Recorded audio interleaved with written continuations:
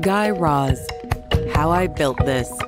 The Unexpected Paths to Success from the World's Most Inspiring Entrepreneurs. Everyone loves the story of a hero.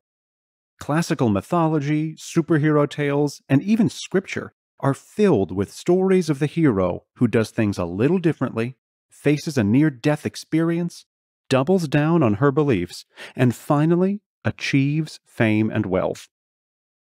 These are also the key elements of every great business story. Business isn't just about making money by hook or by crook, and it's not just about late-night anxiety doing accounts around the kitchen table. It's also about bravery and adventure. It's about risking everything for an idea so crazy, it just might work. In these blinks, you'll learn what the entrepreneurship journey is really about. You'll travel with startup founders from the spark of their initial idea through poverty, discrimination, and despair. Ultimately, you'll celebrate with them as they reach a version of success that means more than just getting rich. Before we begin, we publish new content every week, so be sure to subscribe to our channel and ring the bell to get notified about the latest extracts. Our videos can be a bit longer sometimes because we never compromise on the content of the book and video. Therefore, it's important to watch the video till the end. Let's get started. In the world of entrepreneurship, you often hear that success isn't about the idea, it's about the execution. That's true, but it's not the whole truth. Without a good idea, you can have all the funding and work ethic in the world, but you won't get anywhere. But where do good ideas come from? Can you look for one? Or do you have to wait for the proverbial light bulb over your head to come on? The answer, according to restaurateur and chef Jose Andres, is both. Ideas happen, he says, when you are actively moving and searching. So, what's the trick to knowing whether an idea is good enough? If you think it's worth upending your whole life to pursue, it's probably a good one. The key message here is, some opportunities are simply too great to pass up. But look before you leap.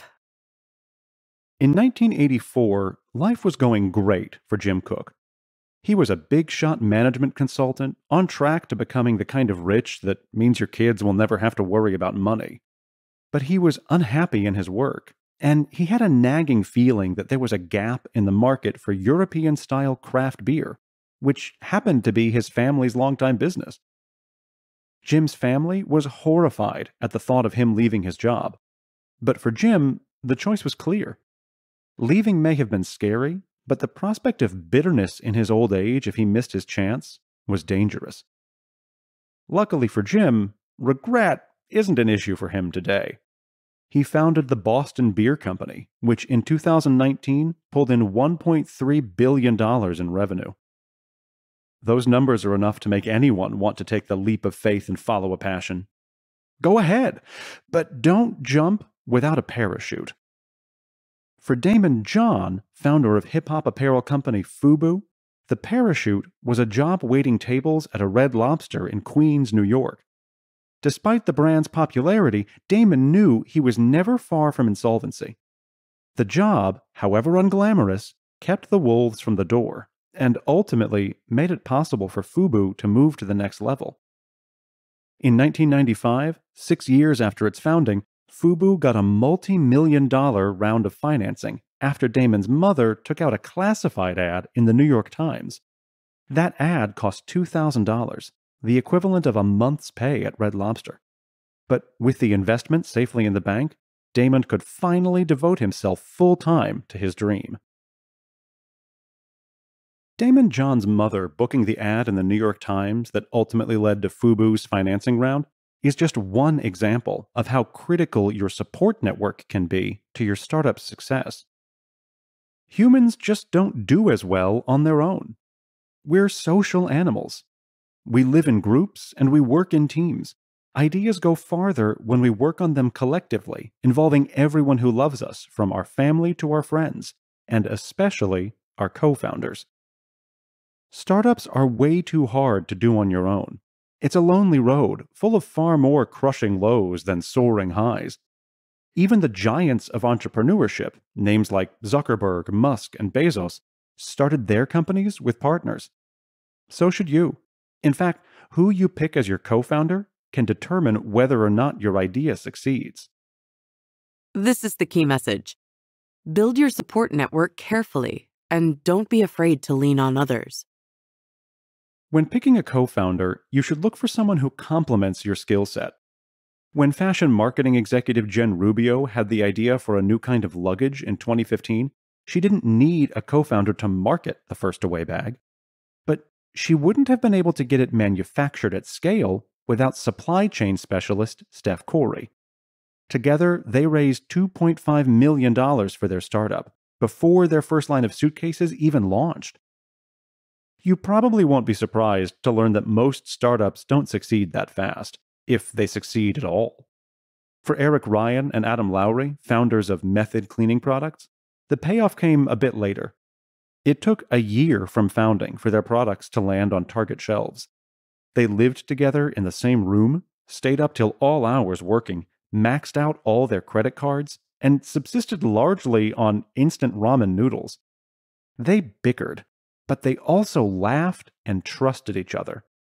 It's this type of relationship that serves as the foundation for a solid business. You can't start a successful business with just friendship, though. You need money, too. But before you go to professional investors, look first to your nearest and dearest. Swallow your pride and ask them for money. Answer all their questions about why your idea can't lose. Do it again and again. By the time you get really good at selling your company, you'll probably have some money to play with. What makes this even better? It's not your money. It's money that belongs to people you don't want to let down. You'll work twice as hard to make their investment worthwhile. So you scored a check for $1,500 from your Aunt Karen and a bit more from your co-founder's sister, an investment banker. Great work. But that's not enough. Not nearly. No offense, but you probably also don't have all the smarts, experience, support, and mentors you need. There's no need to throw in the towel, though. It just means you'll have to get crafty. Here's the key message. As an entrepreneur, it's your job to position your brand creatively. You probably know that knocking on the front door of a crowded marketplace and asking politely for a seat at the table isn't usually how it works. Just ask Manoj Bhargava, the founder of 5 Hour Energy Shots. Big Soda wasn't about to let an upstart compete with them, especially with a product that actually did what it claimed. Instead of tiring himself out pounding the door down, Bhargava snuck around the side. Bhargava's heart sank every time he walked into convenience stores and saw the refrigerators stocked floor to ceiling with energy drinks. How could he compete? But he had a trick up his sleeve. Instead of going toe-to-toe with the heavyweight 16-ouncers, he shrank his drink down to a 2-ounce shot. The new petite size also meant that 5 Hour Energy could be sold right off a store's countertop, next to the disposable lighters and Slim Jims. It worked. 6 months after launch, Bhargava was selling 10,000 bottles per week. You can get eyes on your brand in other ways, too. Pitching to tastemakers can build serious buzz. Steph Corey and Jen Rubio did this to great success with their Away suitcases. Before they even had a suitcase on the market, they hired a public relations firm to get their luggage in the pages of Vogue. They subsequently sold out their first production run. But the best way to get attention is to get normal people talking. In the words of Facebook CEO Mark Zuckerberg, nothing influences people more than a recommendation from a trusted friend. This kind of buzz, the kind that prompts people to pick up their phones and text, "You've got to try this," is harder to come by. But that's not because no one knows how to get it. The way to do that is to build a great product, so good that people can't help but recommend it.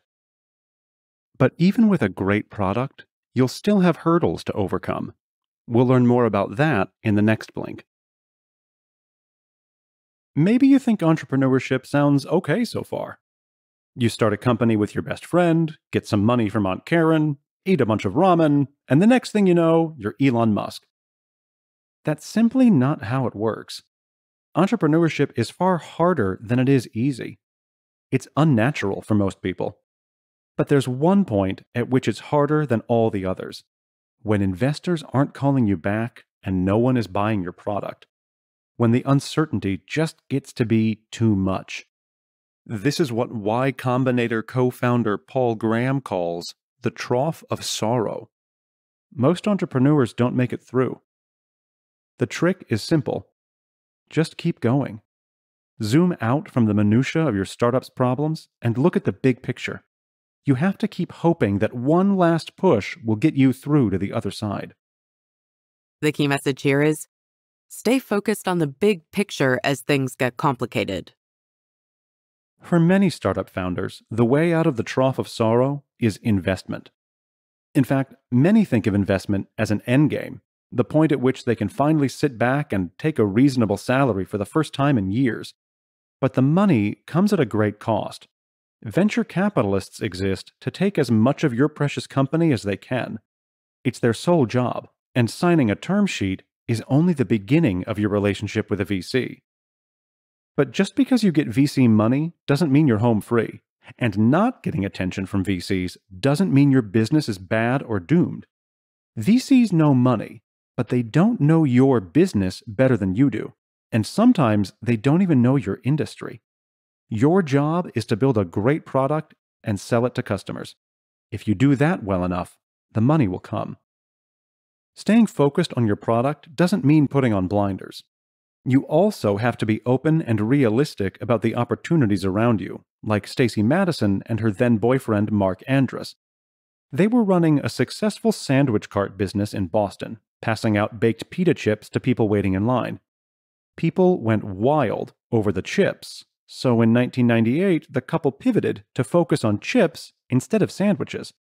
By 2006, Stacy's was doing $65 million in revenue and was subsequently acquired by PepsiCo.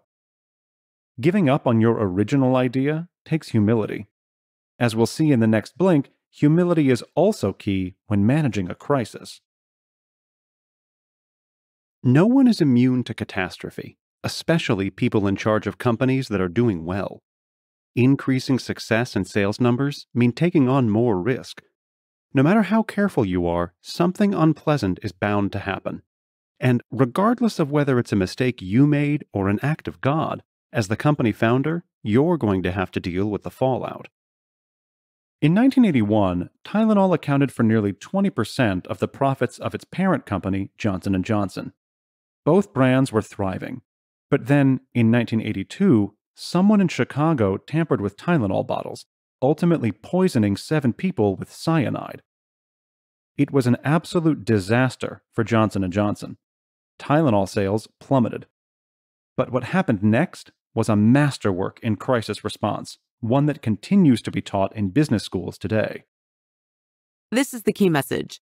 Resilience in the face of crisis means shelving your pride. Back in the early 1980s, no product aside from cars had ever been recalled in the United States. The FDA and FBI were both against the idea when Johnson & Johnson CEO James Burke floated it. But Burke humbly recognized his responsibility to the people who trusted Johnson & Johnson with their health. He knew that their trust was all that mattered. So he made the decision to recall every Tylenol capsule on every shelf in America, over 31 million bottles. What's more, the product would relaunch with new tamper-proof packaging. The whole recall cost upwards of $100 million. But Burke's decisive, transparent action was priceless. Within 2 months, Johnson & Johnson's stock price had returned to its pre-crisis high. By the end of 1983, Tylenol had recaptured nearly all of the pain reliever market. Good leadership can save a business when catastrophe strikes. But what happens if the leaders are in disarray? Remember Method founders Eric Ryan and Adam Lowry from Blink-2, the ones with the shared office bickering over their daily ramen? If you thought that sounded a lot like a marriage, well, Eric himself said it first. After Eric and Adam launched a new product line in 2008 that failed to take off, the partners took it out on each other. Eric says they were at each other's throats for a few years. The partnership was in serious jeopardy. but they were more committed to their broader purpose than they were to their petty feud. In the end, with patience and sensitivity, they made it through the rough patch and sold Method in 2012 for an undisclosed sum. The scariest part of entrepreneurship isn't what you think it might be. It's not failure. Actually, it's success. This might sound counterintuitive, but think about it. If you're constantly striving for something, at least you have that vision to work toward. Every day feels like a battle for survival, so you're not thinking so much about the long game. But once you achieve success, continuity and legacy become the central issues. If you want to build a company that stands the test of time, you'll have to return to the impulse that got you started in the first place, whatever it was. Success in business isn't purely about profit. It's also about purpose. The key message here is mission-first businesses find success more easily. But just because you're not raking in profit yet doesn't mean you shouldn't be thinking about your purpose. Mission-first companies fare better both in lean times and once they've succeeded. That's because their founders and employees are motivated by something other than money, and are hence less likely to jump ship when the waters get rough. Jen Hyman had plenty of reasons to quit her startup Rent the Runway, the online designer rental service. For one thing, the sexism and chauvinism she endured when pitching her business to male venture capitalists were exhausting and demoralizing. At one point, a partner at a prestigious VC firm took her hand and said, "This is so adorable. You're going to get to wear such pretty dresses. This must be so fun for you." Anyone would be perfectly justified in being infuriated. But Jen Hyman didn't let herself get distracted by anger. She wasn't meeting with these VCs to get rich. She was doing it because she believed in her company's purpose, which was to make women feel great. Hyman's mission was her armor against all the sexism, negativity, disappointment, and uncertainty. In the end, Hyman's mission helped Rent the Runway hit a $1 billion valuation in 2019. Staying true to your mission and your values makes decision-making a lot simpler, too. Knowing what you stand for helps you remember the business you're in and why you're in it, once the choices and opportunities start swirling. As many successful entrepreneurs have learned, there's power in being authentically yourself. The faster you isolate your mission, the faster you'll find success. Here's the key message in these blinks. The entrepreneurship journey is a lot more difficult and rewarding than it's made out to be. Starting your own company is not just a job. It's an all-consuming process that has the potential to change your life or give it new meaning. If you succeed, you won't just get rich. You'll have found your purpose. Got feedback? We'd love to hear from you about our content. Just share your thoughts and book recommendations in the comments section, and be sure to subscribe to our channel and ring the bell to get notified about the latest extracts. Thank you and have a great day.